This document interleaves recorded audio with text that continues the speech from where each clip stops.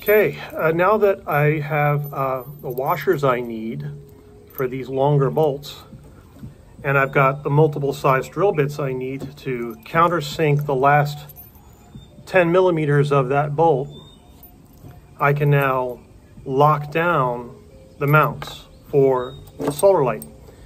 I use this tool, which I just purchased, to remove the solar light from its bracket. So I need to go out a second time and get another tool because I wasn't prepared for that special mount. So here we go. Got to get this locked down tight. I'm just going to put this one in my pocket. I've got two of them up here already. I'm using the socket to lock it onto the column to make this a lot harder to steal. I could just do 2 bolts because that's really secure enough. Somebody could just come in here with a drill gun and remove this in about 3 minutes. In fact, I was thinking of using the drill gun to lock this down, but the problem is you can over torque things with a drill.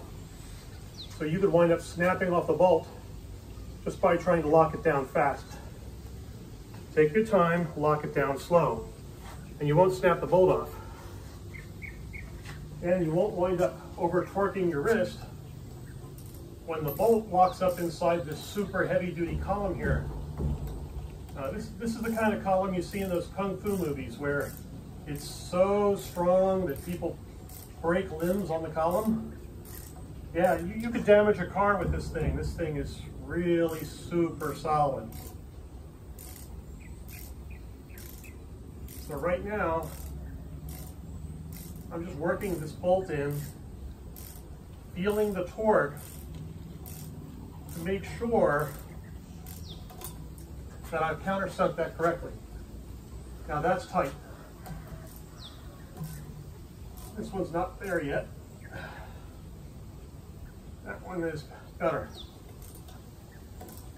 I think I'm going to go with that.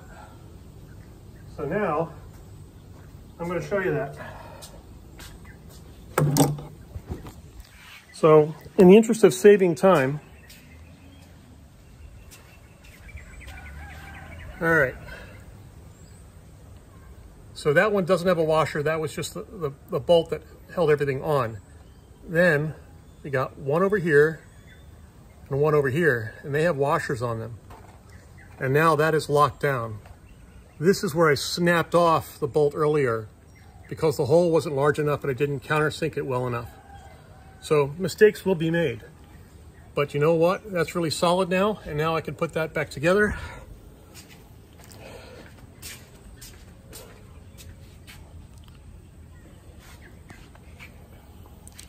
I think I just turned it crooked. Yes, I did.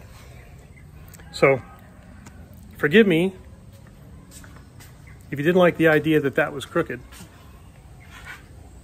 So, there it is. Not at 90 degrees anymore. Now, back to the solar light. The question was, did the solar panel actually work? And this thing was dead in the store. And the answer is, yes, it's perfect, it's working. So, now we put it all back together.